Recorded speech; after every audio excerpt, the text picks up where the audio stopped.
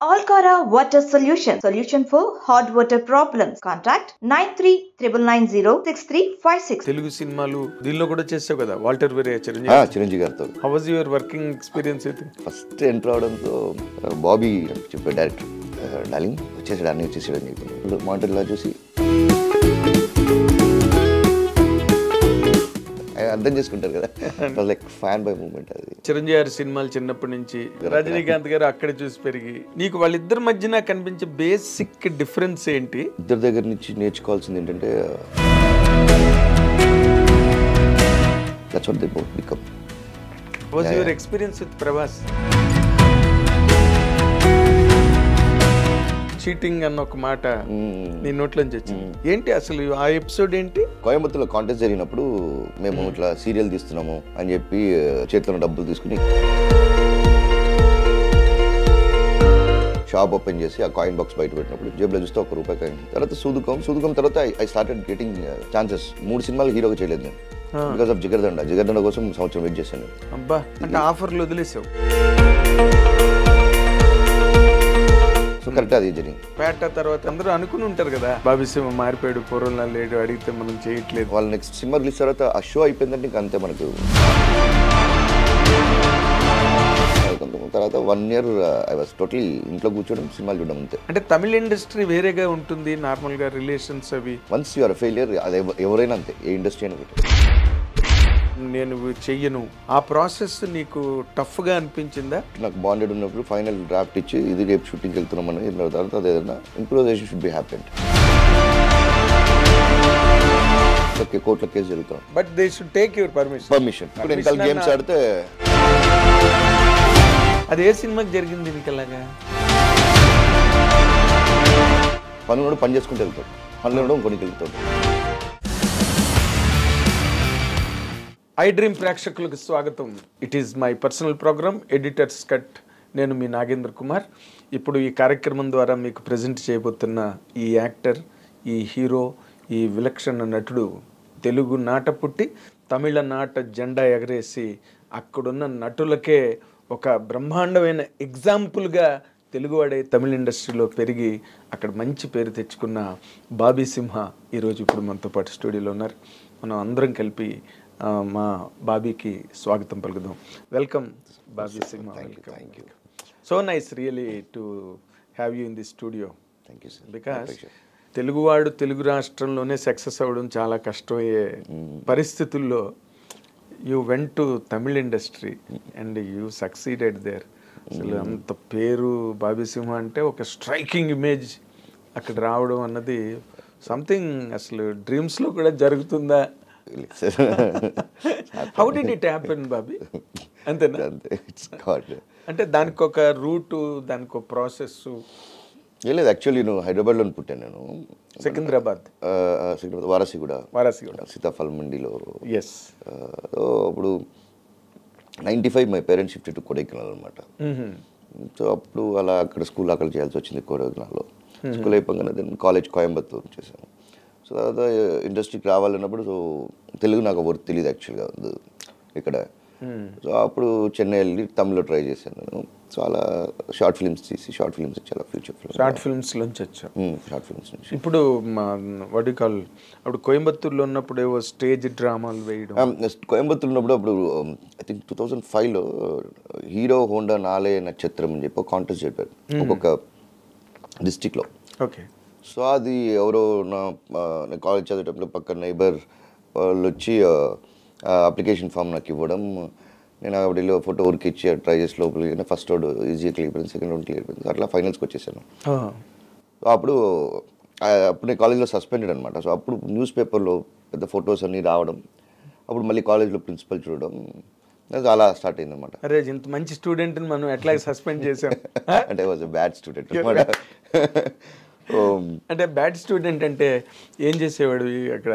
అంటే ఆడపిల్లల్ని ఏడిపించడం, చాలా గొడవలు ఉంటాయి 100%. అది ఓకే. సినిమా రిలీజ్ అయిపోతే కాలేజ్కి రాను నేను. So every Friday I use to bunk college అనమాట. Okay. So Friday cinema release అంటే నేను కాలేజ్ రాను, అవి ఇవి. సో నన్ను చూసి చాలామంది ఇన్స్పిరేషన్తో సో నేను ఒక నెలలో బంకొట్టి మొత్తం క్లాస్ తీసుకెళ్ళిపోయేవాడిని. సో అట్లా గ్యాంగ్గా వెళ్ళేవాడు, ఎక్కడికి వెళ్ళినా గ్యాంగ్గానే వెళ్తాను నేను. ఓకే. సో అట్లా చూసి ఇంకా ప్రిన్సిపల్ ఒక్కడు ఉంటాడు చాలు, ఇంకా మళ్ళీ ఇంకొక సింహ వద్దు మా కాలేజ్కి అని చెప్పి అటెండెన్స్ నేనే వేసుకుంటాను, నువ్వు బయటికి వెళ్ళిపోయి సస్పెండ్ చేసాడు ఆయన. ఎగ్జామ్కి వస్తే మాత్రం చాలా అని చెప్పి. సో ఆ టైంలో అలా ట్రై చేసినప్పుడు సో నీ ఆర్టే మళ్ళీ నిన్ను it brought you back to college. అంతే, నీకు మళ్ళీ ఒక ఇమేజ్ ఇచ్చి ఆయన అసలు ఏం చేస్తున్నాను సస్పెండ్ చేస్తే దెన్ అట్లా స్టార్ట్ అయిపోయింది. సో అప్పుడు చిన్న కాంటాక్ట్స్ వచ్చినాయి రావడం, మళ్ళీ ఆవడం. Starting you won't been a proper right hands కదా, సో చీటింగ్స్ అన్ని చూసే వస్తాం కదా. So we call as upma అంటాం కదా. సో అక్కడ వచ్చి తర్వాత అక్కడ చీట్ అయ్యి అప్పుడు మళ్ళీ వెనకాలకి వెళ్ళి అప్పుడు ఈ రామదాస్ అన్న రైట్ ఉంటారు ఆయన. సో నేను నా హీరో నాలుగు నక్షత్రం ఫైనలిస్ట్కి వెళ్ళడానికి హీ వాజ్ అ జడ్జ్ దాంట్లో, ఆయన సుందర్ సార్ ఇట్లా.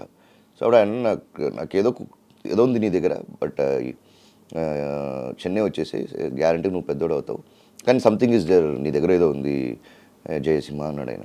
సరే అప్పుడు ఆయన ఇచ్చిన అడ్వైజ్ అనమాట, వచ్చి ఫస్ట్ ఉండడానికి ఒక అకామిడేషన్ చూసుకో, ఒక జాబ్ అవుట్ చూసుకో, ఈవినింగ్ 5 తర్వాత లేదంటే సండేస్ ఎప్పుడు బ్రేక్స్ నీకు అప్పుడు వెళ్ళి సినిమాలో ట్రై చేస్తా ఉంటే నా పేరు రిఫరెన్స్ పెట్టుకొని చెప్పి. సో ఆయన ఇచ్చిన అడ్వైస్ అలా వచ్చి దెన్ అలా స్టార్ట్. మార్కెటింగ్లో వాటిలో కూడా అన్ని జాబ్స్ చేశారండి. ఫస్ట్ జాబ్ వచ్చి ఫస్ట్ ఐసీసీ లంబాడ్లో, ఐసీసీ లంబాడ్లో ఇన్సూరెన్స్ దాదాపు 3 months చేశాను. మళ్ళీ తర్వాత మార్కెటింగ్, బీపీఓస్, కేపీఓస్ అన్నీ 2 months పనిచేస్తాను. ఎందుకంటే నేను కాలేజ్ కంప్లీట్ చేయలేదు, నాకు అరియర్స్ ఉండడం మూలంగా. సో డిగ్రీ లేదు. సో ఫస్ట్ జాయిన్ అయినప్పుడు డిగ్రీ వస్తుంది, 2 months ప్రొవిజన్ పీరియడ్ ఉంటుంది కదా, ఆ 2 months అయితే ఇట్లా మళ్ళీ 3rd month డిగ్రీని వాళ్ళతో పంపిస్తారు. సో ఆ 2 months సేవ్ చేసుకున్నాం డబ్బులు. సో దాంతో మళ్ళీ ఇంకో 2 months వస్తేనే ఉన్నాయి. డైలీ 50 రూపాయలు బైక్కి పెట్రోల్, ఒక 30-40 రూపీస్ ఫుడ్కి పెట్టుకునేవాడిని. సో అట్లా సర్వే మళ్ళీ డబ్బులు అయిపోయి మళ్ళీ ఇంకో జాబ్కి ఇలా ఇంటర్వ్యూ అటెండ్ ఇంకోటి మళ్ళీ అలా అన్ని జాబ్లు అయిపోయిన తర్వాత 5 day ఒకసారి డిసైడ్ అయ్యాను. ఐ థింక్ 2009-10 ఆ టైంలో ఇంకా అన్నీ అయిపోయినాయి, అన్నీ చూసేసి వచ్చాము. అవును. సో ఇంకా ఏదైనా సరే సినిమాలో చూసుకోవడం చెప్పి దెన్ అలా ఉన్న టైంలో ఒక శశి సార్ ఉన్నాడు, బిచ్చకారన్ శశి, డైరెక్ట్ అసిస్టెంట్ ఒక అతను ఉన్నాడు, స్టాలిన్. ఆయన ఒక షార్ట్ ఫిల్మ్ తీస్తున్నాను అని చెప్పాడు. యాక్చువల్లీ నేను దాని ముందు ఏం చేసామంటే, మేము ఒక డైరెక్టర్ ఆయన ఫిలింని ఒక పెద్ద ప్రొడక్షన్ హౌస్కి ఇస్తే వాళ్ళు ఇంత చదవరు, ఆయన షార్ట్గా ఏదైనా షూట్ చేసుకురా అని చెప్పి. సో అప్పుడు ఆయన నా రూమ్మేట్, ఆ డైరెక్టర్ నా రూమ్మేట్. షూట్ చేసుకోవడానికి నేను డబ్బులు ఇచ్చాను, ఐ మీన్ ఇలా వర్క్ చేయడం డబ్బులు లేదు. సో అది ఆ ఎక్స్పీరియన్స్ ఉంది నాకు. ఒక 9 minutes ఆఫ్ కంటెంట్ తీసాం, మొత్తం కథని ఒక ట్రైలర్ విజన్లో కట్ చేసి తీసాం. సో అప్పుడు నీకు ఎక్స్పీరియన్స్ ఉంది కదా, నేను షార్ట్ ఫిల్మ్ తీస్తున్నాను, 1 minute short film for ability ఫౌండేషన్కి హెల్ప్ అప్పుడు నేను అసిస్టెంట్ డైరెక్టర్ పనిచేస్తానంటే, లేదు బాస్ నువ్వు వచ్చి హీరో అయింది మళ్ళీ అసిస్టెంట్ డైరెక్టర్, అదేం లేదు సినిమాలు ఉండాలని ఫిక్స్ ఏదైనా పని చేసుకుని ఫస్ట్ ఎట్లా వద్దాం నేను. దెన్ ఐడీగా చేసేటప్పుడు ఆ కెమెరామెన్ అండ్ ఇదెవరంటే కాకాముట్ట మణిగండన్ వచ్చి వచ్చింది కదా. అవును. సో మణిగండన్ వచ్చి అప్పుడు ఆయన డిఓపి అనమాట దానికి, అండ్ ఎడిటర్ అన్ని ఆయన చూసి, నువ్వు చూస్తే నువ్వు డైరెక్షన్ పీస్ కాదు, ఏదో తేడా ఉంది, నువ్వు యాక్టర్ పీస్ అన్నాడు. అవును యాక్చువల్గా మనీ ఇట్లా అన్నప్పుడు దెన్ అక్కడి నుంచి ఒక టీం ఫామ్ అయింది. సో అప్పుడు కళింగర్ టీవీలో ఒక నాలుగు నక్షత్రం అని చెప్పి, సో అలాంటి షార్ట్ ఫిల్మ్ షోస్ పెట్టారనమాట, కంటెస్టెంట్. సో అప్పుడు కార్తిక్ సుబ్బరాజు దగ్గర కెమెరాకి హైర్కి రావడం. సో అప్పుడు దేనికి హైర్ తీసుకుంటున్నారు కెమెరా అంటే, మణిగండన్ దగ్గర కెమెరాస్ ఉంటాయి 5D. అవును, 5D. సో అప్పుడు ఏంటి అట్లా అని చెప్పినప్పుడు అప్పుడు చేసే ability 1 minute short ఫిల్మ్లో Vijay Sethupathi heroine assistant director. Okay. So అట్లా అప్పుడు మణిగండన్ వచ్చి ఇట్లా కళింగర్ టీవీకి ఇలా చేస్తున్నాను, ఈ కాంటెస్ట్లో పార్టిసిపేట్ చేస్తున్నప్పుడు నేను కెమెరామెన్, నన్ను కూడా వీళ్ళు ఫామ్ ఏ టీమ్ అని చెప్పి, అప్పుడు నా దగ్గర 2 యాక్టర్లు ఉన్నాడు, ఒకడు వీడు విజయ్ సేతుపతి చూసి అలా స్టార్ట్ అయ్యి. దెన్ ఎడిటర్ ఎవరంటే అల్ఫోన్స్ మిత్రన్, ప్రేమం తీసిన అవును, Rajesh Murugesan Premam music director. So అట్లా మా టీమ్ అంతా బయటకు వచ్చారు బయటకు వచ్చాము కదా. అంటే అసలు నార్మల్గా అంటే నీ ఫ్యామిలీ బ్యాక్గ్రౌండ్ అంటే ఇక్కడ ఉద్యోగం చేసుకుని 2 నెలలు డబ్బులు దాచుకుని పెట్రోల్కి దాచుకుని ఓ 30-40 రూపాయలు ఫుడ్కి సేవ్ చేసుకుని ఈ కైండ్ ఆఫ్ లివింగ్, అంటే మీ ఫ్యామిలీ బ్యాక్ అంటే ఇష్టం లేకుండా you came to the film industry? Father mother వాళ్ళు ఇష్టం లేకుండా? వాళ్ళకి అసలు తెలియదు నేను ఏం చేస్తున్నాను, ఏదో జాబ్ చేసుకుంటున్నాడు అన్నట్టే. సో నేను యాక్చువల్ 10th అయ్యి +2 అవ్వగానే నేను చెన్నై వెళ్ళిపోతాను, అక్కడ లేదు నువ్వు డిగ్రీ చేయాల్సిందే తర్వాత. అప్పుడు డిగ్రీ కోసం మా నాన్న కాలేజ్ ప్రిన్సిపల్ తెలిసిన అతను కాబట్టి, సో ఆ కాలేజీలో తీసుకెళ్ళాను అక్కడ చేశారు. సో 3 years కదా అని చెప్పి ఇలాంటిగా. సో అది బయటకు వచ్చి ఏదో జాబ్ చేస్తున్నాడు అనుకుంటారు. ఓకే. అప్పుడు సడన్గా ఇది నాలే నక్షత్రం షోస్ ఉంది, ఇది ఉంది కదా కలంగ టీవీలో వచ్చే దాంట్లో వచ్చినప్పుడు సండే అది టెలికాస్ట్ అయినప్పుడు అప్పుడు చూసి అప్పుడు మా అమ్మకి అర్థమైంది. ఓ సో అట్లా స్టార్ట్. ఓకే. వాళ్ళు విల్లింగేనా నువ్వు ఇండస్ట్రీలోకి రావడానికి? ఓకే. ఆఫ్టర్ ఆ షార్ట్ ఫిల్మ్స్ చూసిన తర్వాత వాళ్ళకి ఒక కాన్ఫిడెంట్ ఉంది. Because it's not secure life కదా, ఇక్కడ సెక్యూర్ లైఫ్ ఉండదు కదా ఇండస్ట్రీలో. అంత భయం. లాటరీ. అవును, lottery life, lottery and dedication. అదొక సినిమా, అదొక ప్రపంచం, వేరే టైం, అది వేరే లెవెల్, అది వేరే లెవెల్. అది అదే. మీ ఫాదర్ ఏం చేసేవారు? కొడైకెనాల్లో వ్యవసాయం చేస్తుంటాం. కొడైకెనాల్లో వ్యవసాయం. అక్కడ 95 వెళ్ళడం, అక్కడ ల్యాండ్ కొనడం. సో అది అగ్రికల్చర్ అంతా జరుగుతుంది అక్కడ. Okay. You're only this sun? No, అన్న ఉన్నాడు. Okay. Is also in Kodaikanal. అతను అగ్రికల్చర్, వ్యవసాయం. ఓ వెరీ నైస్, వెరీ నైస్. ఇప్పుడు అసలు నార్మల్గా ఓకే ఇంట్రడక్షన్ వరకు ఓకే, బట్ తర్వాత మొదటి రోజుల్లో ఇందాక చీటింగ్ అన్న ఒక మాట నీ నోట్లోంచి వచ్చింది. ఏంటి అసలు ఆ ఎపిసోడ్ ఏంటి? అదేంటంటే యాక్చువల్గా కోయంబత్తూర్లో కాంటెస్ట్ జరిగినప్పుడు సో అందరు వస్తారు కదా, మేము ఇట్లా సీరియల్ తీస్తున్నాము అని చెప్పి చెన్నై తీసుకురమ్మని చెప్పి వాళ్ళ చెన్నై రమ్మని చెప్పి చేతిలో డబ్బులు తీసుకుని ఇక్కడ ఉండండి, సాయంత్రం 5ంటికి మీరు ఇట్లా మేము వస్తాము, ఫోన్ చేయగానే బయలుదేరండి అని చెప్పి బస్ స్టాప్లో కూర్చోబెట్టి వెళ్ళిపోయారు. నేను ఇంకొక ఫ్రెండ్ ఉన్నాడు సరవణ అని చెప్పి, వాడు ఇద్దరం కూర్చున్నాము. 5 అయిపోయింది, 5:30 తర్వాత చూస్తే మాది ఓన్లీ అప్పుడు ఈ రిలయన్స్ ఫోన్స్ కదా, ఓన్లీ ఇన్కమింగ్, అవుట్ గోయింగ్స్ లేదు. సరే ఏం చేయాలని చెప్పి నైట్ మొత్తం అక్కడ కూర్చుని పైసలను తీసుకెళ్ళిపోయాడు, డబ్బు చేతిలో డబ్బులు నైట్ మొత్తం దిగుంటే అదే బస్ స్టాండ్లో ఉన్నాం. పొద్దున 6:30కి కేకేనర్ పాండిచేరి గెస్ట్ హౌస్ ఉంది, ఆ బస్ స్టాప్ పక్క ఎదురుగా ఒక షాప్ ఓపెన్ చేసి ఆ కాయిన్ బాక్స్ బయట పెట్టినప్పుడు జేబులో చూస్తే ₹1 కాయిన్ ఉంది. సరే ఏం చేద్దాం చెప్పి అప్పుడు ఈ రామదాస్ గారు ఉన్నారు కదా, ఆయనకి ఫోన్ తీసుకుని నెంబర్ తీసుకుని ఆయనకి ఫోన్ చేసి, సార్ ఇట్లా నేను జయసింహని మాట్లాడుతాను సార్, ఇట్లా వచ్చాను సార్, ఇప్పుడు నువ్వు ఎక్కడి నుంచి మాట్లాడుతున్నావు సార్, ఇక్కడ కేకేనర్లో ఎక్కడి నుంచి మాట్లాడుతున్నావు సార్, పాండిచేరి గెస్ట్ హౌస్ అక్కడ దాని ఆపోజిట్ ఒక దాని పక్కన ఆపోజిట్లో అపార్ట్మెంట్లో చూడు BDM అని చెప్పి చూసి అవును ఆయన బయటకు వచ్చి నేను సో లక్ అది. వెళ్ళినప్పుడు ఆయన పొద్దున్న టిఫిన్ పెట్టించి ₹100 చేతిలో పెట్టి, నువ్వు వెళ్ళు, ఇట్లా కాదు చెన్నై వచ్చేటప్పుడు నెక్స్ట్ జాబ్ చూసుకో, ఇట్లా అక్కడి నుంచి ప్రోగ్రామ్ అట్లా మారి. సో అప్పుడు అట్లా అన్నీ ఉంటాయి కదా, అవును సీరియల్ తీస్తున్నామని చెప్పి డబ్బులు తీసుకెళ్ళాం ఇవన్నీ. ఓకే, బాగా ఇచ్చారు డబ్బులు. ఓకే, అంటే మీ ఎక్సైట్మెంట్ అలా ఉంటుంది. అలా ఉంటుంది అందరికి, అదే డబ్బులు ఇస్తే వేషం వచ్చేస్తుంది మనకి. దాంట్లో 6 కలిసి వచ్చాం కోయంబత్తూరు నుంచి. మిగతా వాళ్ళు వాళ్ళ ఫ్రెండ్స్ రూమ్కి అలా వెళ్ళిపోయారు, నాకు ఎవరు లేరు, నేను సరౌండింగ్ ఇద్దరు మాత్రం బస్ స్టాప్లో. ఓకే, అంటే ఎప్పుడు అసలు తెలుగులో వచ్చి ట్రై చేద్దాం ఎవరు తెలియదు నాకు. అప్పుడు మెడ్రాస్లోనే ఉంది కదా ఫిల్మ్ ఇండస్ట్రీ, హైదరాబాద్ వేరే ఉంది కాబట్టి అప్పుడు ఎవరు తెలియదు. తమిళ్ అంటే మనకు తెలిసిన వాళ్ళు ఉంటారు కదా చెన్నైలో అని చెప్పి అట్లా. అదే కోయంబత్తూర్ రిలేషన్స్, కొంత రిలేషన్స్ చాలా చాలా సర్ప్రైజింగ్లీ వెరీ గుడ్ థింగ్. అదేంటంటే ఒక తెలుగువాడు అయ్యింది. అఫ్ కోర్స్ తమిళనాడులో సక్సెస్ అయిన వాళ్ళందరూ కూడా రజనీకాంత్ గారు తమిళ్ కాదు, రైట్, ఎంజీఆర్ గారు తమిళ్ కాదు, కరుణానిధి గారు తమిళ్ కాదు. అదొక విచిత్రమైన ఫీచర్ తమిళ ఇండస్ట్రీలో. అక్కడ సక్సెస్ అయిన వాళ్ళందరూ నాన్ తమిళ్సే సక్సెస్ అయ్యారు ఎక్కువ మంది. సో నువ్వు వాళ్ళ కోవాలని నువ్వు కూడా మళ్ళీ అక్కడ ఈ ఫస్ట్ పిక్చర్ అయిపోయిన తర్వాత ఆ ఛాన్సెస్ ఆపర్చునిటీస్ బాగా వచ్చాయా, లేకపోతే అప్పుడు కూడా ఇంకా టఫ్? ఫస్ట్ అది కాదలు చదవదు అంటే ఇక్కడ లవ్ ఫెయిలియర్ అనే సినిమా ఉంది, సిద్ధార్థ్ చేసి ఉంటాడు. సిద్ధార్థ్ చిన్న రోల్ డైరెక్ట్ షార్ట్ ఫిల్మ్ తీశాడు బాలాజీ మోహన్, చిన్న రోల్ తీసాను. దాని తర్వాత పిజ్జా. సో పిజ్జా నుంచి ఒక చిన్న రికగ్నైజేషన్ వచ్చింది. దెన్ సూదుకోవం, నేరం. ఫస్ట్ యాక్చువల్ నేరం ఈజ్ అల్ఫోన్స్ పుత్రిన్ ఫస్ట్ ఫిలిం. అవును. సో దాంట్లో రోల్ చేశాను వడ్డీ రాజా అని చెప్పి, అది తెలుగులో కూడా చేశాను రన్ అని చెప్పి. తర్వాత సూదుకోవం తర్వాత ఐ స్టార్టెడ్ గెటింగ్ ఛాన్సెస్. 3 సినిమాలు హీరోగా చేయలేదు నేను, బికాస్ ఆఫ్ జిగర్దండ కోసం సంవత్సరం వెయిట్ చేశాను నేను. అబ్బా. సో నాకు తెలిసి ఆఫర్లు వదిలేసావు. ముండాస్ పట్టిన సినిమా చేయాలి, నా కోసం సివి కుమార్ వెయిట్ చేశాడు. సివి కుమార్ యాక్టర్ కోసం వెయిట్ చేయడు, ఆయన ఫిక్స్ చేసిన డేట్ అట్లా వెళ్ళిపోతుంటాడు. నా కోసం 3 months 4 months వెయిట్ చేశాడు, but I can't shave. So ఒక 1 day షూటింగ్ పెండింగ్ ఉంది నాకు జిగర్దండలో. సో దానికోసం 3-4 సినిమాలు వదులుకున్నాను. బట్ నాకు తెలుసు ఒక 3 కంటిన్యూస్ హిట్ ఇచ్చే హీరోకి ఏం జరుగుతుందో ఈ సినిమా నాకు అది జరుగుతుంది అని I was strongly believed. Jigarthanda. So correct అది జరిగింది. సో ఆఫ్టర్ ఈ Jigarthanda I did 1 yearలో around 24 films in all languages. బా మళ్ళీ దాని తర్వాత మళ్ళీ అలా స్టాప్ చేసేసి 1 year మళ్ళీ అని చూసుకుని కొంచెం ఫెయిలియర్స్ ఉంటాయి కదా, మనం ఎందుకు చేసాము ఇలా ఆలోచించుకుని దాన్ని పుట్టే ఫుల్ స్టాప్ స్లోగా. 24 ఫిల్మ్స్ 1 year. 1 yearలో. అంటే ఒక హీరో క్యారెక్టర్సేనా లేకపోతే హీరో లీడ్గా ఒక 10 సినిమాలు హీరోగా. కొన్ని ఫ్రెండ్స్ ఉంటారు కదా షార్ట్ ఫిల్మ్ డైరెక్టర్ అయినప్పుడు సెల్లింగ్ పాయింట్ కోసం ఏంటంటే ఒక చిన్న గెస్ట్ రోల్లా చేసి పెడతావా, ఈ క్యారెక్టర్ని చేస్తే నాకు బిజినెస్ అవుతుంది కూడా అలా ఫ్రెండ్షిప్ కోసం అలా చేసినవి. అవన్నీ బ్యాక్ ఫైర్ అయినాయా?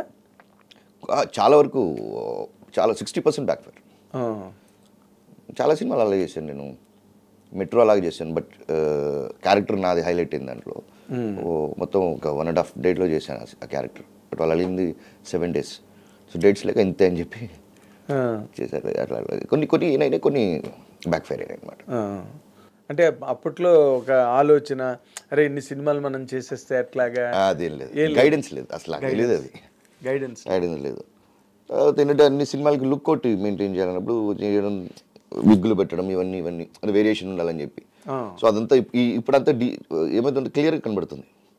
దోస్ డేస్ విగ్ అని పెట్టినప్పుడు అంత క్లారిటీ లేదు. వెనుక డిజిటల్ వచ్చిన తర్వాత మీసం తప్పున ఇవన్నీ ఉంటాయి కదా, సో ఆర్టిఫిషియాలిటీ. సో ఇవన్నీ ఆలోచించుకుంటే ఇట్లా కాదు, ఇది కరెక్ట్ అన్న వే, ఇది కరెక్ట్ అయ్యే వే కాదు. సో ఆఫ్టర్ పేట ఈ 1 year బ్రేక్ తీసుకున్నాను. పేట తర్వాత ఇంకా అలాంటివి చేసేది లేదు. So I strongly learn how to say no. వద్దు అని చెప్పడం నేర్చుకున్నాను అంతే. ఆ మాట నేర్చుకోవడానికి ఒక 60% ఫెయిల్యూర్స్ ఫేస్ చేయవలసి వచ్చింది. అంతేనా? అంటే మోర్ ఏ ఫ్రెండ్లీ పర్సన్ నువ్వు అనుకుంటాను కదా. అవును, అంటే కమర్షియల్గా కాకుండా ఫ్రెండ్షిప్ కొద్ది చేయడం. సో ఆ తర్వాత పేట తర్వాత నువ్వు అంత కంట్రోల్ చేసేసుకున్న తర్వాత అసలు ఎలాంటి సిచ్యువేషన్ ఫేస్ చేసి, అంటే అందరూ అనుకుని ఉంటారు కదా మారిపోయాడు బాబీ సింహ, మారిపోయాడు, పూర్వంలా లేడు, అడిగితే మనం చేయట్లేదు. లేదు, అదే ఫెయిలియర్ వచ్చిన సక్సెస్ వచ్చిన వాళ్ళు నెక్స్ట్ సినిమా రిలీజ్ తర్వాత ఆ షో అయిపోయిందంటే ఇంకా అంతే, మనకు వేరేలాగా ఉంటుంది ఫేసెస్. సో ఇవన్నీ చూసుకుని తర్వాత 1 year ఐ వాజ్ టోటలీ ఇంట్లో కూర్చోవడం, సినిమాలు చూడడం అంతే. బాగా వెయిట్ వేసుకున్నా. 1 year తర్వాత కరెక్ట్ చేయాలని చెప్పి నేనే కొంచెం హంట్ చేసి మంచి స్క్రిప్ట్స్ అలా స్టార్ట్ చేసి తర్వాత వెయిట్ తగ్గించి మళ్ళీ ఓకే ఇప్పుడు సెటిల్డ్గా you're in strong position. Very strong and very choosy. అదే చూజీగా ఉన్నప్పుడే ఆ స్ట్రెంగ్త్ కూడా ఉంటుంది. మనం ఇందాక నువ్వు అన్నట్టుగా ఫ్రెండ్షిప్ కోసం చేసిన ఫెయిల్ అయిన తర్వాత వాళ్ళు కూడా పలకరించరు. చూడు ఒక్క షో అయిందంటే రియల్ ఫేసెస్ అంతే. చాలా మంది చూసాను అట్లాంటి అదే చెప్పి అవన్నీ. అంటే తమిళ ఇండస్ట్రీ వేరేగా ఉంటుంది నార్మల్గా, రిలేషన్స్ అవి బాండ్స్. ఇండస్ట్రీ మొత్తం అంతే. సినిమా వన్స్ యూఆర్ ఫెయిలియర్, అది ఎవరైనా అంతే, ఏ ఇండస్ట్రీ అయినా ఒకటే, ఏ లాంగ్వేజ్ అయినా ఒకటే. ఓకే, సక్సెస్ నువ్వేం చేసినా అది ఏ లాంగ్వేజ్లోనే పాజిటివ్గా చూసుకుంటారు. అవును, వన్స్ యువర్ ఫెయిలియర్ నువ్వు ఎంత ఇచ్చేసినా అది వచ్చి ఇట్స్ వెరీ అంతే. వరల్డ్ అంతే. సక్సెస్ వెనకతలు పరిగెడతారు, అంతే. ఫెయిల్యూర్ అంటే భయపడతారు. సింపుల్. ఇంకా వాళ్ళని కూడా మనం మళ్ళీ ఏం చేయలేము, తప్పు అనుకోవడానికి లేదు కదా. అంతే. మనం సక్సెస్లో ఎలా ఉంటాం అనేది మనం చూసుకోవడం అంతే. ఆ ప్రయత్నంలో నీకేమైనా ప్రాబ్లమ్స్ వచ్చినాయా నార్మల్గా? అంటే నేను చెయ్యను, కథ విని చేస్తాను అని చెప్పినప్పుడు ఆ ప్రాసెస్ నీకు టఫ్గా అనిపించిందా, లేకపోతే లక్కీగా కలిసి వచ్చిందా? ఇచ్చిన బాండెడ్ స్క్రిప్ట్ నాకు బాండెడ్ ఉన్నప్పుడు ఫైనల్ డ్రాఫ్ట్ ఇచ్చి ఇది రేపు షూటింగ్కి వెళ్తున్నామని తర్వాత అది ఏదైనా ఇంప్రూవైజేషన్ షుడ్ బి హ్యాపెండ్. కానీ సీన్స్ మార్చి ఏదైనా చేస్తే నేను చాలా సినిమాలు 4 రోజులు చేసి ఆపిన సినిమాలు కూడా ఉన్నాయి. అవునా? ఇంకా కోర్టులో కేసు జరుగుతాం. సో చాలా ఉన్నాయి అలాంటి సినిమాలు. ఓకే. సో అది నాకు నచ్చలేదంటే అంతే, I will just walk it of. అది నా అగ్రిమెంట్లో క్లియర్గా ఉంటుంది, చాలా క్లియర్గా ఉంటుంది నా అగ్రిమెంట్లో. అంటే ఏంటి, సీన్లు చెప్పిన సీన్లే తీయాలి, మళ్ళీ మార్చకూడదు. మళ్ళీ ఎడిట్ ప్యాటర్న్ కూడా without my knowledge, without my nose, you should not edit. What you have narrated and what you have given the scenes should be there in the picture. Okay. So అవన్నీ చూసి వచ్చే పెట్టుకోవడం. అదే fix చేసుకున్నావు అంతే, frame అంతే. ఇప్పుడు ఇది మరి దీనికి అదే మరి ఇందాక నువ్వు చెప్పినట్టుగా కోర్టులో కేసు కూడా నడుస్తున్నది అంటే అలాంటి సిచ్యువేషన్స్ ఎట్లా హ్యాండిల్ చేసావు మరి? ఇప్పుడు అగ్రిమెంట్లో రాసుకుంటారు, అవును, నా కథలో ఏం చెప్పారో అదే సీన్లు తీయాలి, కొత్త సీన్లు యాడ్ చేయడానికి లేదు. అండ్ ఎడిటింగ్లో కూడా ఫైనల్గా వచ్చినప్పుడు ఫైనల్ కాపీలో ఫైనల్ అవుట్పుట్లో ఆ సీన్లు మాత్రమే ఉండాలి, తేడా రాకూడదు అని నువ్వు ఫిక్స్ చేసి కండిషన్ పెట్టినప్పుడు అది క్రియేటివ్గా ఉండే వాళ్ళకి అరే ఈ సీన్లు మారిస్తే బాగుంటుంది కదా. లేదు, ఇంప్రూవైజేషన్ షుడ్ హ్యాపెన్. వచ్చి ఇప్పుడు స్పాట్లో వచ్చి డిస్కస్ చేసి ఇది నాకు ఇలా థాట్ వచ్చి సీన్ ఇలా మారుదామంటే ఓకే అంటే okay, but they should take your permission. At least నీ నాలెడ్జ్కి రావాలి. వెనకాల గేమ్స్ ఆడితే మళ్ళీ మన గేమ్ ఇంకా పెద్దగా ఉంటుంది అంతే. కానీ అది అలాగే కంటిన్యూ అవ్వడం కూడా కష్టమే కదా, ఎందుకంటే చెడ్డ పడతారు కదా నార్మల్గా, చెడ్డ అయిపోతారు. కమింగ్ టు మై కాంపౌండ్ ఇది అన్నప్పుడు నేను అది ఓకే చెప్తాను చేయడం ఇట్స్ మ్యూచువల్, అంతే గివ్ అండ్ టేక్. నాకు ఈ కథ చెప్తున్నావు, ఈ కథ నాకు నచ్చింది, ఈ సీన్ నచ్చింది, అన్ని నచ్చింది, ఓకే చేద్దామని మ్యూచువల్. అవును, మళ్ళీ దాన్ని మారుస్తే ఎట్లా? నువ్వు ఏదో ఒకటి అనుకుంటే అది నాకు చెప్పాలి. ఇప్పుడు నేనే కదా నన్ను అగ్రిమెంట్ వేసేది ఎందుకు చేస్తున్నాము, అవును ఎందుకు చేస్తున్నావు సినిమా, ఇదే కదా ఇది సీన్లు అని చెప్పి ఒప్పుకుని చేస్తున్నావు. నాకు ఒక ఆయన డబ్బులు పడుతున్నాడు, నువ్వు కథ చెప్పావు, నాకు నచ్చింది, యాజ్ యాక్టర్గా నేను కమిట్ అవుతాను, యాజ్ ఎడిటర్గా ఒక టెక్నీషియన్ వస్తాడు, డిఓపీ ఒక అతను వస్తున్నాడు. సో ఒక 24 క్రాఫ్ట్స్ వచ్చి ఫామ్ అయింది దేనికోసం, ఆ స్క్రిప్ట్ కోసం. అంతే, ముందు ఫైనలైజ్ అయిన స్క్రిప్ట్. ఇప్పుడు నాకు కథ చెప్పకుండా మీరు ఏం చెప్తే అది చేస్తారని అంటే దెన్ ఓకే. అవును, సో నువ్వు ఏ సీన్లు పెట్టుకున్నా అప్పుడు నువ్వు వండడానికి లేదు. అవును, కానీ అట్లా కాదు కదా, నా దగ్గర రావడం ఎందుకు, it's mutual understanding, mutual agreement. అది ఎవరు బ్రేక్ చేయడానికి వీలేదు. ఓకే, బ్రేక్ చేయాలనుకుంటే అందరు పర్మిషన్ ఉండాలి. లైక్ మ్యూచువల్గా ఎవరు ప్రొడ్యూసర్ పర్మిషన్ ఉండాలి, కన్సర్న్ యాక్టర్ పర్మిషన్ ఉండాలి. అదే ఒక డిస్కషన్ జరగాలి దాని మీద. మంచిదే, ఇంప్రూవైజేషన్ అనేది మంచిదే, తప్పు కాదు. But you should not cheat others. ఒకటి చెప్పి ఇంకోటి చేయడం అనేది చీట్ చేయకూడదు, అది నాకు నచ్చదు. అది ఏ సినిమాకి జరిగింది నీకు అలాగా? అగ్నిదేవి అని చెప్పి, అగ్నిదేవ్ టైటిల్ యాక్చువల్లీ నా టైటిల్ అది. వాళ్ళు టైటిల్ మార్చేసి with in a week release చేశారు. కోర్టు ఒక 1 వీక్ హాలిడే వచ్చింది, అగ్నిదేవిని అగ్నిదేవిగా మార్చేసి రిలీజ్ చేశారు ఫ్రైడే. అగ్నిదేవిగా మార్చేసి రిలీజ్ చేశారు. రిలీజ్ చేసి ఐ థింక్ చాలా ప్రాబ్లం అయింది. నేను అతని మీద ఎఫ్ఐఆర్ ఉంది, డైరెక్టర్ ప్రొడ్యూసర్ మీద. I think still is hidden FIR ఉంది, మూడు ఇది ఉన్నాయి. నాలాంటి లుక్ ఎలెక్ పర్సన్ పెట్టుకుని సీజీ ఫేస్ చేసి మిగతా సినిమా రిలీజ్ చేశారు. ఎందుకు వచ్చింది అసలు? 4 daysలో నాకు డౌట్ వచ్చింది వాడు తీసే విధానం చూసినప్పుడు. నేను I want to see the edit అని తీసిందంతా చూస్తే దాంట్లో యాక్చువల్లీ మధుబాలా గారు యాక్ట్ చేస్తున్నారు, బట్ కాంబినేషనే లేదు. కాంబినేషన్ లేకుంటే ఎట్లా వస్తుంది సార్ అంటే, లేదండి ఆమె బాంబే నుంచి రావాలి, నేను ఫ్లైట్ టికెట్ వేయాలి. See that's what it works film. అంటే రావడం ఇటు పెట్టేసి క్లోజ్లో మొత్తం తీసేసాడు, అయిపోయింది, ఒకరోజు తీసి పంపించడం, రావడం ఇట్లా చీట్ చేయకూడదు కదా. సో అప్పుడు నేను ఇది వెరీ అన్ఎథికల్, ఇది ఐఎమ్ నాట్ డూయింగ్ ఈ సినిమా కాదు, షార్ట్ ఫిల్మ్, దానికి ఒక జెన్యూనిటీ ఉండాలి అన్నప్పుడు ఓకే అండి సారీ మళ్ళీ చేస్తా అని చెప్పి షూటింగ్ నేను 3 days వెళ్ళాను. 3 days నుంచి షూట్ జరగట్లేదు. అడిగితే ఆ యాక్టర్ రాలేదు, ఈ యాక్టర్ అంతా ఇవన్నీ ఇంకా లాస్ట్ డే చేసుకుని నేను బయలుదేరి వచ్చేసాను. వాడు ఏం చేశాను, అలాంటి ఒక లుక్ ఎలాగ పెట్టుకుని కరుపున సినిమాలో ఉన్న ఫేస్ తీసుకొచ్చి సీజీ పెట్టేసి సినిమా కంప్లీట్ చేసి అమ్మేసాడు, అయిపోయింది, రిలీజ్ అయిపోయింది. చాలా జరిగినప్పుడు సింహ ఫిల్మ్ ఫ్యాక్టరీ ఎక్కడ రిలీజ్ చేయాలి, నా సినిమా నేనే తీసుకుంటున్నాను, ఓకేనా, గిట్లో చేయాలా, కౌన్సిల్లో చేయాలా, ఇంత పొగరేను సార్, నేను సినిమా నమ్ముకుని వచ్చాను, ఇంకొకటి నమ్ముకుని రాలేదు, అయినో అని చెప్పి వెళ్ళిపోయాను అంతే. నేను I started production, making my films. దీన్ని ఆపలేరండి, it's art, it's not one man rule. So నీ సొంత బ్యానర్ పెట్టేసుకున్నావు, ముద్రాస్ ఫిల్మ్ ఫ్యాక్టరీ, నా డాటర్ ముద్రాస్ పాపలో వసంత ముల్లై, అది వసంత కోకిల తీసాము ఫస్ట్, నేను ఎస్ఆర్టీ ఎంటర్టైన్మెంట్స్ రామతల్లి గారు కలిసి. తర్వాత తడై ఉడై May 10th ప్లాన్ చేస్తున్నాను రిలీజ్ చేయడానికి. Okay, so keep on going.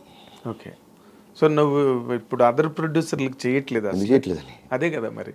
Salaar చేశాను, ఇండియన్ 2 చేస్తున్నాను. దానివల్ల నీ క్యారెక్టర్ ఏంటి అసలు, ఒరిజినల్ గా నీ మైండ్ సెట్, నీ హీరోయిజం, అందులో హీరోయిజం ఉంది కదా, పావా నువ్వు నేనే చేస్తాను. నాకు బస్సు ఎక్కేటప్పుడు సినిమా మాత్రం తెలుసు, సినిమాలో మనుషులు తెలియదు. So I believed on cinema.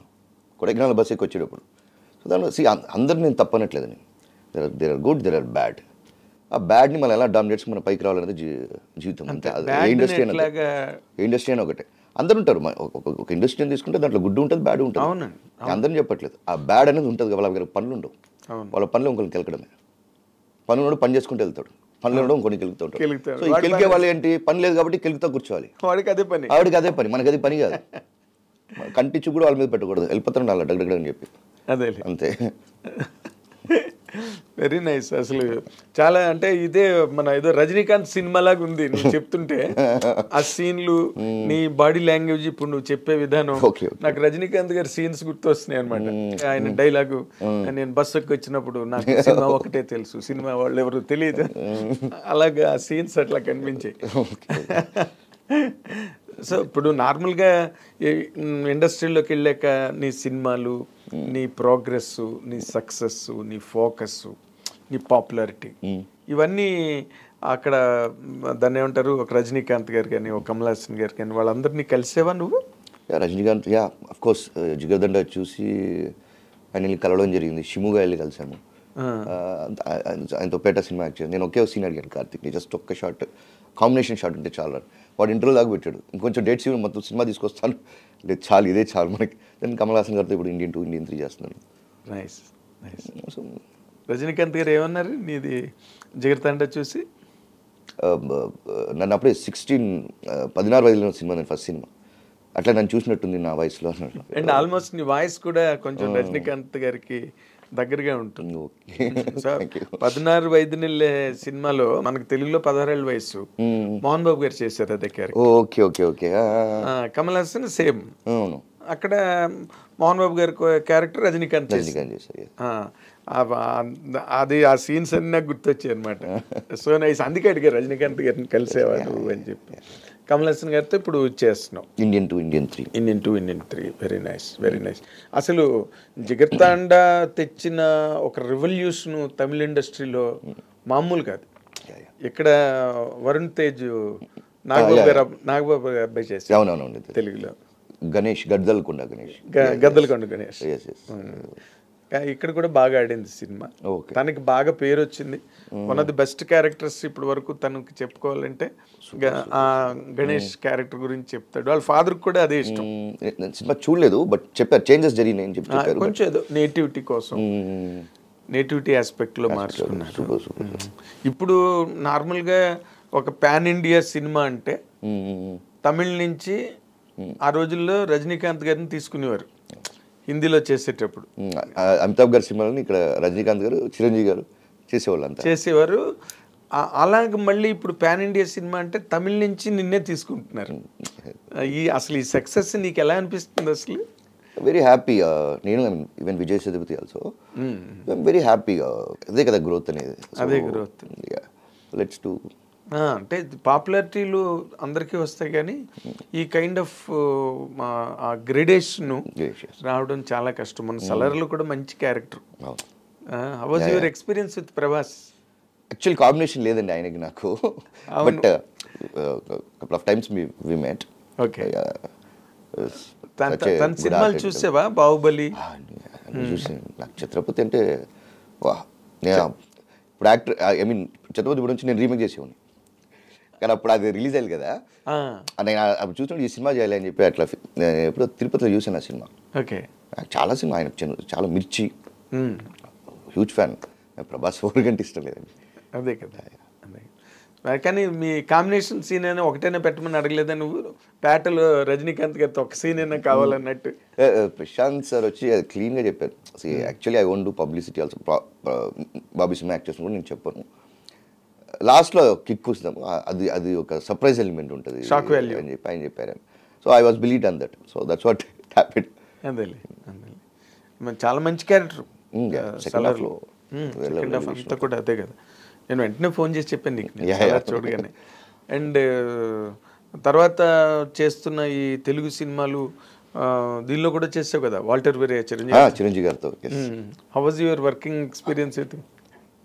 And like ఆయన్ని ఫస్ట్ ఎంటర్ అవడంతో ఇక్కడ పార్క్ హైట్లో షూటింగ్ చేద్దాం. బాబీ నాకు చెప్పాడు డైరెక్టర్, డార్లింగ్ వచ్చేసాడు, అన్నీ వచ్చేసాడు అని చెప్పాను. టప్ టప్ టప్ కొట్టుకుంటూ మానిటర్ ఇలా చూసి అలా చూసాను. ఫస్ట్ టైం ఆయన లైవ్గా చూస్తున్నాను. లైక్ నేను మాట్లాడలేకపోయాను యాక్చువల్గా. డైరెక్టర్ తీసుకెళ్ళి ఇంటర్వ్యూ చేస్తున్నాడు, బాబీ తీసుకెళ్ళి ఇంటర్వ్యూ చేసినప్పుడు నాకు మాట్లాడలేదు. లైక్ సార్ ఇంకా అంతే, ఆయన అర్థం చేసుకుంటారు కదా. లైక్ ఫ్యాన్ బై మూమెంట్ అది.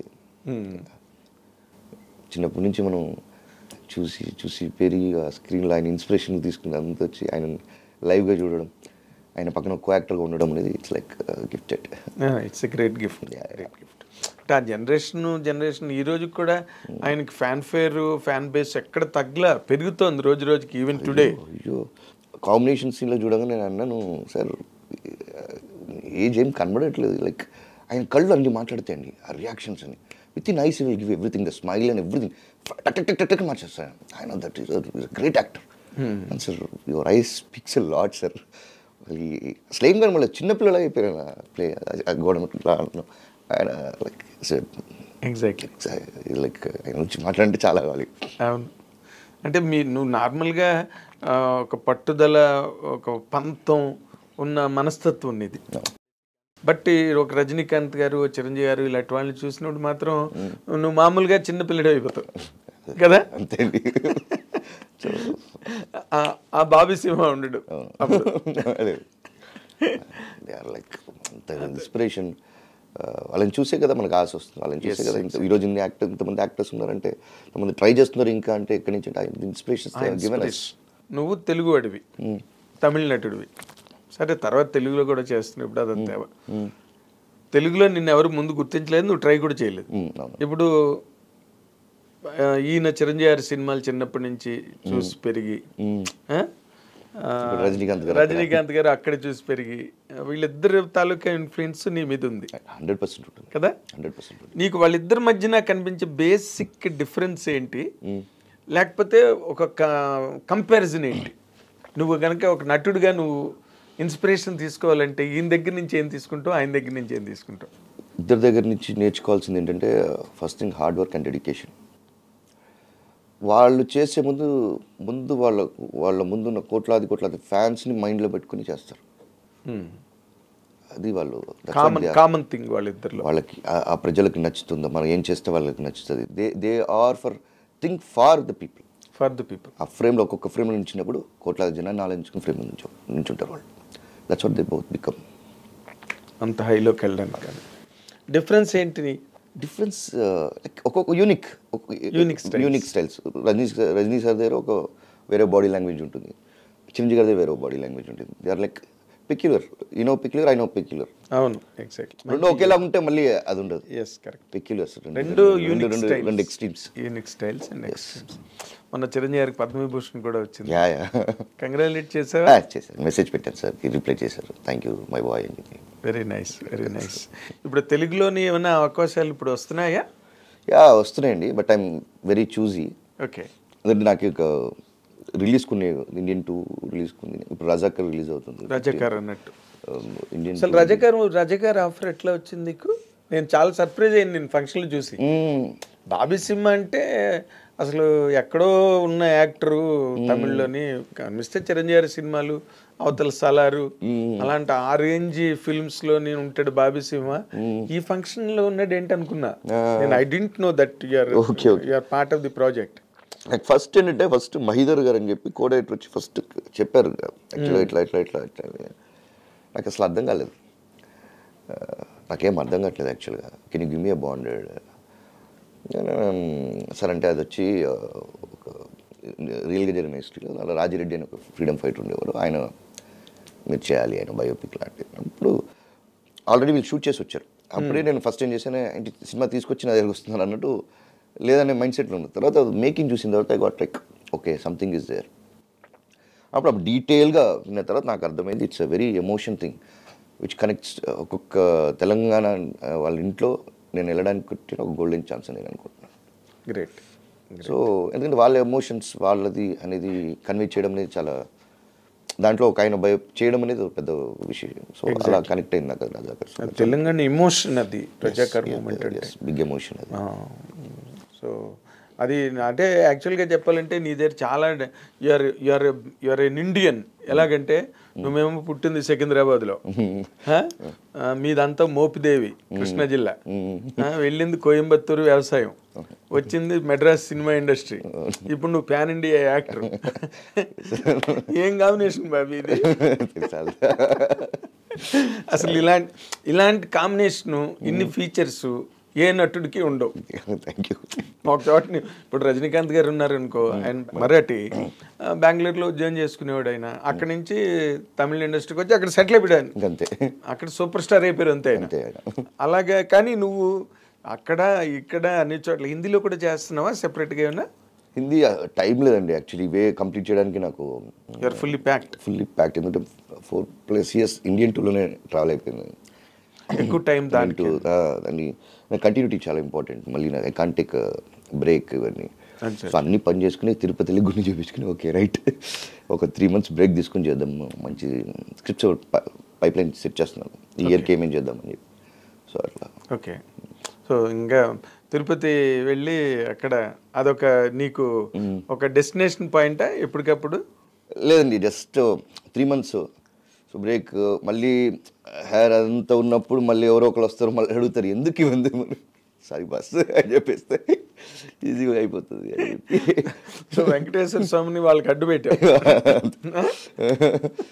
బాధ ఒకటి ఉంది, బట్ అనుకున్నాను నేను అలా ఓకే నెక్స్ట్ మళ్ళీ సాలార్ 2 స్టార్ట్ అవుతుంది. సో ఇవన్నీ ఉన్నాయి మనం కమిట్మెంట్స్. సాలార్ 2 ఎప్పుడు షూటింగ్? సాలార్ 2 లేదండి, ప్లాన్ చేస్తున్నాను. ఐ థింక్ ఏప్రిల్ నుంచి. ఓకే. సాలార్ తర్వాత మళ్ళీ ప్రభాస్ని కలిసింది లేదు కదా నువ్వు ఎక్కడ? మొన్న సక్సెస్ పార్టీలో కలిసి బెంగళూరులో. ఓకే. చాలా ఎవరు ప్రశాంత్ నీల్ని ప్రపంచం అంతా అసలు ఎక్కడికో తీసుకెళ్ళి అలాంటి డైరెక్టర్ లేడని అంటున్నారు. ఆయన వేరండి, ఆయన విజువలైజేషన్ వేరండి. Superb is. చూడడానికి చాలా సింపుల్గా ఉంటాడు, లీన్గా. అసలు ఇతనైనా ప్రశాంత్ నీల్ అన్నట్టు ఉంటాడు. బట్ ఆయన కొంచెం కూడా హెడ్ పెట్టలేదండి. సచ్ బిగ్ డైరెక్టర్, అసలు ఏం లేదు, కొంచెం కూడా హెడ్ పెట్టలేదు. So down to earth. But తన కన్సెప్షన్ అవి చూస్తే ఇతనైనా ఈ సినిమా తీసినట్టు అనిపిస్తుంది మనకి. ఆయన దగ్గర నేను ఇద్దరి దగ్గర క్వాలిటీస్ చూశానండి. శంకర్ సార్ దగ్గర, ప్రశాంత్ సార్ దగ్గర. ఏ చిన్న యాక్టర్ అయినా ఎవరైనా ఒక మిస్టేక్ చేస్తే కొంతమంది బండబుతులు తిట్టడానికి కూడా నేను చూశాను. మైక్ లేపే చెప్పని చూశాను. వీళ్ళు లెగిసి వెళ్ళి ఆ యాక్టర్కి దగ్గరికి వెళ్ళి చెప్పి మళ్ళీ వచ్చి వీళ్ళు చైర్లో కూర్చుంటారండి. So that's the quality I think. They are so the respect, బేసిక్గా అందరికీ రెస్పెక్ట్ ఇవ్వడం అనేది. అదే వర్క్ని రెస్పెక్ట్ చేయడం. అదే ఊరికే ఇన్సల్ట్ చేసి సెట్లో మాట్లాడడం అనేది ఎథిక్స్ కాదు కదా, మేనర్స్ కాదు. అదే అలాంటి గుడ్ క్వాలిటీసే వాళ్ళని అంత పెద్ద లెవెల్కి తీసుకెళ్తాయి కదా. Great. 100%. Kamal హాసన్తో what is your work experience? ఆయన ఏం చెప్పాలి, ఇట్స్ లైక్ వరల్డ్లోనే ఒక బెస్ట్ యాక్టర్ నేను చెప్తాను. బెస్ట్ టెక్నీషియన్ చెప్పొచ్చు. బెస్ట్ టెక్నీషియన్ కూడా చెప్పొచ్చు. ఏమన్నా మీరు చెప్పచ్చు. 24 craftsలో ఆయనకు తెలియదంటే ఏం లేదండి. ఆయన కళ్ళు అవి ఆయన వేరే లెవెల్. ఆయన ఈ బర్న్ ఫర్ సినిమా అని అంతే. ఆయన సినిమా కోసం దేవుడు పుట్టించాడు అంతే. అన్నీ ఉంటాయి ఆయన దగ్గర నేర్చుకోవాల్సింది. అవునా? ఆయన థాట్ ప్రాసెసింగ్ ఆఫ్ సీన్ అవే వేరే. నేను ఇప్పుడు దాకా చూస్తే ఇండియాలో ఏ కొత్త టెక్నీషియన్స్ కొత్త టెక్నికల్ విషయం వచ్చిందని ఇంట్రడ్యూస్ కమల్ హాసన్ గారు. డిజిటల్ ఇంట్రడ్యూస్ ఆయన ఇండియాలోనే. ఓకే. ముంబై ఎక్స్ప్రెస్ అని చెప్పి మీరు ఏది చూసినా అది ఆయనే ఇంట్రడ్యూస్ చేసి ఉంటాడు. అంత స్టడీ ఉంటుంది ఆయనకి, అంత నాలెడ్జ్ అండి, అంత knowledge completely dedicated to cinema. ప్రాపర్టీలు కూడా అమ్మేసుకుని సినిమా గురించి. ఆయనకు సినిమా తప్ప ఇంకేం తెలియదు. ఏదో ఇంటర్వ్యూలో చెప్తారు సంపాదించుకుని ఏదో ఒక వ్యవసాయం ఏం చేస్తాడు, వ్యవసాయం చేస్తాడు. పోయిందంటే మళ్ళీ ఏం చేస్తాడు, మళ్ళీ ఇంకో సంవత్సరం ట్రై చేస్తూనే ఉంటాడు. నాకు అంతే, నాకు సినిమా తప్ప ఇంకేం తెలియదు. ఆయన దేవుడు పుట్టించిన ఆయన సినిమా కోసం. అదే అంటున్నా. ఆ రోజు ఇప్పుడు విశ్వరూపం సినిమా రిలీజ్ టైంలో అనుకుంటా కళ్ళ నీళ్ళు పెట్టుకుని కూడా ఏడ్చి ప్రాపర్టీ వెళ్ళిపోతాడు మొత్తం. వదిలి వెళ్ళిపోతానని చెప్పాడు కదా అప్పుడు జయలలిత గారు. ప్రాబ్లం జరిగింది. జయలలిత గారు అసెంబ్లీలో కూడా మాట్లాడారు ఆవిడ ఆ సినిమా గురించి, కమల్ హాసన్ గురించి. ఎందుకు అంత ఎమోషనల్గా అలా చేయడం, జాగ్రత్తగా ఉండాలి కదా అని చెప్పి జయలలిత గారు అసెంబ్లీలో మాట్లాడారు కమల్ హాసన్ గురించి.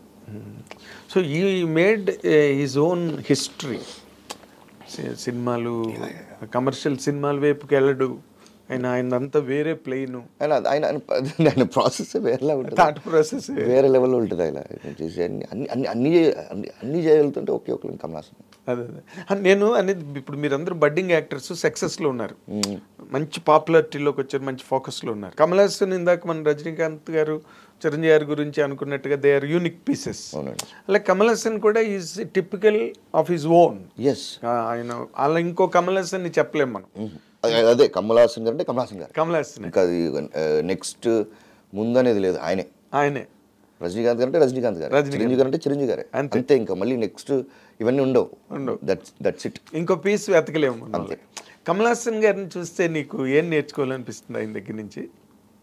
ఆయన దగ్గర నుంచి అన్నీ అండి. అసలు ఒక విషయం, ఆయన కెమెరాలో ఆ ఫ్రేమ్లో నించిన విధానం కానివ్వండి, స్టడీ కానివ్వండి అబౌట్ ద సినిమా, అది నాలెడ్జ్ అన్ని చాలా బుక్స్ చదువుతారు ఆయన. నాలెడ్జ్ ఇవన్నీ ఆయన దగ్గర నేర్చుకో. ఆయన దగ్గర ఒక అసిస్టెంట్ డైరెక్టర్ పనిచేసే అతను వచ్చి, వాడికి ఏం లేదు, అంత ఫ్రీ ఎడ్యుకేషన్ అంతే. ఆయన దగ్గర పనిచేస్తే అసిస్టెంట్ డైరెక్టర్ చేస్తే ఫ్రీ ఎడ్యుకేషన్, డబ్బులు తీసుకుని మరీ నేర్చుకోవచ్చు. ఇట్స్ గోల్డెన్ ఆపర్చునిటీ, అంత నేర్చుకోవచ్చు ఆయన దగ్గర. ఎగ్జాక్ట్లీ. అంటే తెలుగులో నార్మల్గా ఇప్పుడు పాన్ ఇండియా సినిమాలు అయిపోయి తమిళ్, తెలుగు, మలయాళం, కన్నడ మార్కెట్లు అన్నీ కలిసిపోయి ఓటీటీ ఫార్మేట్ వచ్చిన తర్వాత ఇంకా అది we have to thank to Rajamouli గారు. ఎగ్జాక్ట్లీ. అంటే అప్పట్లో మణిరత్నం గారు బాంబే వచ్చిందండి, అట్లా రోజా బాంబే వచ్చింది, తర్వాత చాలా తర్వాత రాజమౌళి గారు తీసుకెళ్ళిపోయేదాన్ని. మధ్యలో కమల్ గారు చేసిందే, రత్నం గారు చేసిన సినిమాలు, భారతీయుడు కొన్ని సినిమాలు దాదాపు పాన్ ఇండియా సినిమాల్లాగే అయిపోయాయి అవి కూడా. అంటే హిందీ మార్కెట్కే మనం సవాల్ తీసేదండి. బాలీవుడ్ బాక్స్ బద్దలైంది బాహుబలితో, తర్వాత కేజీఎఫ్. ఎగ్జాక్ట్లీ. అండ్ ఇప్పుడు నార్మల్గా నువ్వు తెలుగులో హీరోగా చేసినా, లేకపోతే తెలుగులో నిన్ను మెయిన్ లీడ్గా పెట్టి చేసినా కూడా ఇట్ ఈస్ సోల్డ్ ఎవ్రీవేర్. ఇంకా తమిళ్లోని సేల్ అయిపోతే అన్ని చోట్ల. మరి తెలుగులో నీ దగ్గరికి ఎవరు అప్రోచ్ అవ్వలేదా నేను మెయిన్ లీడ్గా పెట్టేది? లేదండి, I can't do the regular format of commercial cinema. Songs ఇవన్నీ, ఫైట్స్ ఓకే నాకు, సాంగ్స్. సో ఇవన్నీ నేను కొంచెం ఏదైనా కంటెంట్ ఉన్నది, 3-4 కథలు కూడా విన్నాను. ఒకటి స్టార్ట్ చేశాను, నేనే ప్రొడ్యూస్ చేద్దామని చెప్పి, రావణ కళ్యాణం. So but I stop that film. ఇక్కడ తెలుగులో ఓకే. సో ఆపేసావు మరి? మళ్ళీ ఆపేసుకున్నాను, థాట్ ఆపేసుకున్నాను. అంటే నీ సొంత సినిమా అది? నా సొంత సినిమా. ఓకే. ఎందుకంటే నేను ఇంకొక బ్యానర్ కలిపి చేద్దామని ప్లాన్ చేశాను, బట్ నాకు సంథింగ్ ఇది అవ్వలేదు. సో సెట్ అవ్వలేదు. అంటే ఏ కారణానికి సెట్ అవ్వలేదని? కథ నచ్చేది చేస్తాను. మైండ్ సెట్ వాళ్ళకి, మైండ్ సెట్ వాళ్ళ దగ్గర ఎగ్జిక్యూషన్ కెపాసిటీ లేదు. Which I felt. So then I said okay, I'm not in. Okay. Then కోర్టులో ఉంది, అది అయిపోతుంది 8 months. అది కూడా కోర్టులో ఉందా? అది కూడా కోర్టులో. సో సెటిల్మెంట్కి అది.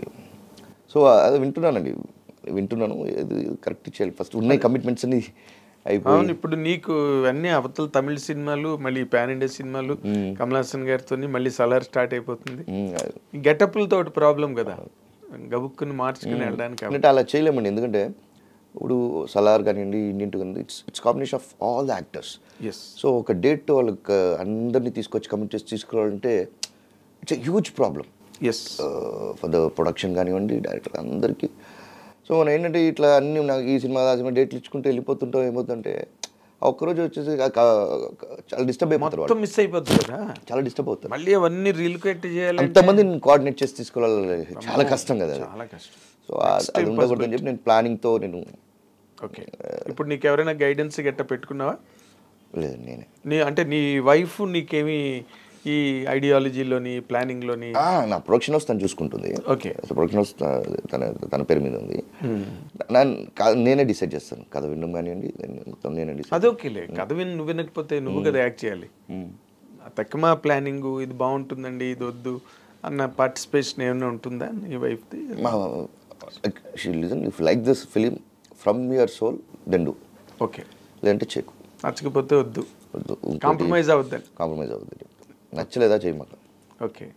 ఖాళీగా ఉన్నా పర్లేదు, అదేలే. కానీ సినిమా చేసేది అంటే నేను ఎప్పుడు నాలో ఎప్పుడో థాట్ ఉంటుందండి, ఎప్పుడు ఫ్రేమ్ నుంచుకుంటే ఆ ఫ్రేమ్కి చాలా జెన్యున్గా ఉండాలి నేను, లేదంటే తీసి పడేస్తామని. ఆ ఫ్రేమ్ ఏంటంటే ఆ ప్రెజెన్స్ అనే మ్యాజిక్ని తీసేస్తుంది. మనకు ఆ డెడికేషన్ లేదా జెన్యూనిటీ లేదంటే మ్యాజిక్ పోతుంది. సో దానికి బాబీ సింహ అనే మ్యాజిక్ ఉండదు అక్కడ, ఉండదు. అంత ఈజీగా తీసుకున్నామంటే సో ఆ frame we should be very genuine to the frame, లేదంటే అయిపోతుంది. Great point. యాక్టర్స్ అందరూ కూడా, all the young actors should take this as a point of understanding. చాలా మంచి పాయింట్. నువ్వు చాలా ఎర్లీగా అయిపోయింది మ్యారేజ్ కదా లైఫ్ నీకు? నాకు యు ఆర్ బోర్న్ ఇన్ 83. 2016లో నాకు మ్యారేజ్ అయింది. You are very young when you married. లేదండి, అప్పుడు నాకు November 40. Okay. Married 32 or 33 something like. ఆ ఏజ్లో అయిందండి. Okay, nice nice. లవ్ మ్యారేజా? Love and arranged. Love and arranged both. అమ్మాయి తమిళ అమ్మాయి కదా? Actually Malayali, but she Born Madras. How come? Actually she also actress యాక్చువల్గా. TV actress? ఇనిది అని చెప్పి మనం ఇక్కడ హ్యాపీ డేస్ ఉంది కదా, అవును, దాంట్లో యాక్ట్ చేసింది. Okay. But not that passionate actor అంతా కాదు తను. ఓకే. కాలేజ్ డేస్లో లీవ్ ఉంది, ఈ లీవ్లో సినిమా షూటింగ్ పెట్టుకుంటూ వస్తా, సో ఈ టైప్. ఓకే. సో అట్లా అన్నప్పుడు నా ఫస్ట్ ఫిలిం నేను హీరో చేసే దాంట్లో తనే హీరోయిన్. సో అంత ఇది యాక్టర్ అవ్వాలన్నది ఏం లేదు, ఫ్రీగా ఉన్నప్పుడు చేస్తుంది. షీఈ్ స్టడింగ్ అనమాట. ఓకే. సో అట్లా జస్ట్ మెట్ అండ్ ఊరికే మాట్లాడుతారు అలా. ఓకే. హోమ్ బర్డ్, అదే సినిమాలు గట్టా అంత పెద్ద ఇంట్రెస్ట్ ఏం లేదు. Okay okay, nice. అంటే మీ ఫాదరు మదరు వాళ్ళందరూ అనుకునే చేశారా? అంటే ఏదైనా రెవల్యూషన్ మళ్ళీ కొండ మీదకి వెళ్ళిపోయి పెళ్లి చేసుకున్నా అదే కాదు? అదే లేదు, అదే ఇట్లా మాట్లాడుతున్నప్పుడు వాళ్ళ అమ్మగారు కూడా వచ్చేవాళ్ళు షూటింగ్ స్పాట్కి. ఓకే. సో ఆంటీతో ఊరికే మాట్లాడినప్పుడు నేను ఇట్లా అన్నప్పుడు నా ఫ్రెండ్స్ ఉన్నారు కదా, లైక్ కార్తిక్ సుబ్బారావు, జస్జే సూర్య, వీళ్ళంతా ఏం చేశారు, మా అమ్మతో చెప్పేశారు. మా అమ్మ పెళ్లి చేసుకుంటే చాలా మైండ్ సెట్లో ఉన్నారు వాళ్ళు. అదే. ఓకే అనగా వాళ్ళని అట్లాగే వాళ్ళు మా ఇంటికి లంచ్కి పిలిచి వాళ్ళ పేరెంట్స్ని వీళ్ళందరూ వచ్చి మా ఇంటికి, కార్తిక్ సుబ్బారావు, జస్జే సూర్య వచ్చి టప్పు అని చెప్పడం, ఇట్లా ఇట్లా అని చెప్పి వాళ్ళ ఫాదర్ సూపర్ ఓకే అనేసాడు వాళ్ళ నాన్న. సింపుల్ అయిపోయింది అసలు కదా, ఎక్కడ కాంప్లికేషనే లేదు. And you are very successful after marriage also కదా. So God has been very kind to you కదా. కానీ ఇప్పుడు నార్మల్గా నువ్వు ఇందాక నీ డైలాగే నేను తీసుకుంటా. కోయంబత్తూరులో బస్సు ఎక్కినప్పుడు సినిమా ఒక్కటే తెలిసింది. ఈ రోజు వరకు కనుక నువ్వు ఒక్కసారి వెన్ యూ లుక్ బ్యాక్ నీ కెరీర్ని చూస్తే నీకేమనిపిస్తుంది? అదే ఇంకా అసలు సరిపోలేదు అనిపిస్తుంది యాక్చువల్గా. అవునా? జస్ట్ ఏం చేస్తావు, ఏం చేయలేదు, మనం అంత పెద్దగా ఏం చేయలేదు, ఇంకా అసలు చేయాల్సింది చాలా ఉంది అనేది. అంతలో మనం రెస్ట్ అవ్వలేము కదండి, జస్ట్ స్టార్టెడ్ బేబీ స్టెప్స్, ఇంకా ఇంకా ఎంతో ఉంది చేయాల్సింది. అవును, ఎంతో ఉన్నాయి. అంటే ఎంతో ఉన్నది అన్నదానికి అంతు లేదు, రైట్? ఎస్. బట్ ఆ ఎంతో ఉన్నది మనం బాగా ఇంకా సాధించాల్సింది ఉన్నది అని అనుకున్నప్పుడు కమల్ హాసన్ గారు కానీ లేకపోతే ఆయన చూసినప్పుడు అలా అనిపిస్తుంది, మనం ఏం చేసాం, ఆయన ముందు మనం ఏంటి, ఏమీ లేదు. ఆయన ముందు మనం ఏమి లేదు. ఆయన దానికి తగ్గ గెటప్, అదే ఆయన దానికి తగ్గ సెటప్లు, అలాంటి గెటప్లు. ఇప్పుడు విచిత్ర సహోదరులోని మరుగుజ్జు వేషం వేసాడు, దశావతారం చూడండి, దశావతారం. ఇప్పుడు అలాంటివి ఏవైనా మీకు మీరుగా ప్లాన్ చేసుకుంటే కదా, ఎవరు తీసుకొచ్చిస్తారు మీకు? మీ ఆలోచనకి తగ్గది అదే చెప్తాను. అందుకే ఆయన కమల్ హాసన్, ఆయన దానికి ఒక స్క్రిప్ట్ రాసుకుని దానికి ఇట్లా అని చెప్పి ఇన్ని క్యారెక్టర్స్ తీసుకొచ్చి యాడ్ ఆన్ చేసి దానికి ఒక కమర్షియలైజ్, దట్స్ వాట్ ఈజ్. ఆయనలాగా ఆలోచించాం కదా మనం. కమల్ హాసన్. బట్ ఇన్స్పిరేషన్ ఏదైనా తీసుకుని, ఎందుకంటే నీకు ఈ రోజు నా ఇమేజ్ ఉంది, బాబీ సింహ అంటే it's not an ordinary thing. I know the Tamil pulse, తమిళనాడులో నీకున్న ఫాలోయింగ్ ఏంటి, దాని తాలూకు ఫ్లేవర్ తిరుపతి కొన్ని చోట్ల పడుతుంది. People no you so much, ఆ ఏరియాస్ అన్ని కూడా. And who studied in Madras, Telugu పిల్లలు అక్కడ అన్నా యూనివర్సిటీలో గట్ట చదివిన వాళ్ళు ఉంటారు కదా. ఇన్ఫాక్ట్ మై సన్ ఈ ఓన్లీ మోర్ నీ గురించి రోజు చెప్పేవాడు అనమాట, డాడీ బాబీ సింహ అంటుండేవాడు అనమాట. అప్పటికి నేను 9 hours సాయు only at is instance. నేను అప్పుడు జిగర్తండ చూశాను అనమాట. మామూలుడు కాదు ఎవడని బ్రహ్మాండంగా చేసాడు అనుకున్నా. And I was even more surprise when I came to know that you are a Telugu man. It's something very very very interesting. And I really appreciate your trajectory నీ నీ ప్రయాణం, దాంట్లో విజయాలు పడడం, లేవడం మళ్ళీ. నీకు ఇప్పుడు ఏంటంటే వెంకటేశ్వర స్వామి దయ కూడా ఉంది కాబట్టి నీకు నచ్చకపోతే తిరుపతి వెళ్ళి జుత్తు వచ్చి ఇంటి దగ్గర కూర్చోడమే. ఇప్పుడే చేయను ఇంకో 3 నెలలు. Nice nice. నువ్వు ఇంకా తెలుగులో కూడా మంచి సినిమాలు చేయాలి. మా తెలుగు అడవి కాబట్టి ఇక్కడ కూడా మంచి సినిమాలు చేసి నీకు మంచి పేరుంది ఇక్కడ కూడా, బాబీ సింహ అని చెప్పి. తెలుగులో కూడా చేయాలి, ఇంకా తమిళ్లో మంచి మంచి సినిమాలు చేయాలి. తెలుగు వాళ్ళు పేరు ప్రఖ్యాతి అక్కడ. ఎందుకంటే they are now in the entire Indian industry Telugu వాళ్ళు అనగానే ఒక ప్రత్యేకమైన గుర్తింపు వచ్చేసింది. More importantly south. కేజీఎఫ్ వచ్చిన తర్వాత, బాహుబలి వచ్చిన తర్వాత, మన త్రిబుల్ ఆర్ వచ్చిన తర్వాత, ఇప్పుడు సలారు. సౌత్ అటాక్ మామూలుగా లేదు నార్త్ మీదకి. Cinema has become universal. ముందు వచ్చి ఆ కంటెంట్ ఇక్కడే ఆడుతున్నది లేదండి. If you giving any good content, people are ready to accept it, ready to take. అది ఏ లాంగ్వేజ్ అయినా పర్లేదు, అది అక్కడికైనా వెళ్ళిపోతుంది. ఇవాళ రేపు పాన్ ఇండియా అయిపోయింది. And it is being dubbed in all languages. China, Japan అక్కడికి కూడా వెళ్ళిపోయే సినిమాలు. మొన్న హనుమాన్ సినిమా ఎన్ని చోట్ల ఆడింది. Terrific success. విన్నానండి. Terrific success. So I wish you many more milestones and landmarks in your career, Babi Simha. And నీ పేరు కూడా చిరస్థాయిగా తెలుగు సినిమా ఇండస్ట్రీ, తమిళ ఇండస్ట్రీ, ఇండియన్ ఫిల్మ్ ఇండస్ట్రీ టోటల్గా. I wish you from the side of our iDream channel and our lovely viewers అందరూ బాగా ఎదగాలని కోరుకుంటూ, and all the best. Thank you, sir. Thank you so much. This is what this versatile actor called Babi Simha in all the languages, and is our Telugu pride there. And Tamilians అయితే ఇంకా అప్పట్లో సుశీల్ గారిని, బాలు గారిని, జానక్ గారిని, వీళ్ళు ఎవరినైనా తెలుగు వాళ్ళు అంటే వాళ్ళు తమిళియన్స్ ఒప్పుకునేవారు కాదు. పి సుశీల్ గారిని అయితే అసలు ఒప్పుకునేవారు కాదు. అలాగే ఇప్పుడు మన బాబీ సింహ తెలుగువాడు అంటే కూడా వాళ్ళు ఒప్పుకోరు, కొట్టడానికి వస్తారు. అంత మంచి పేరు తెచ్చుకున్న మన Bobby సింహకి let's wish him all the very best in all the coming times to come. Thank you Bobby Simha. Thank you, sir. Thank you so much. Thank you.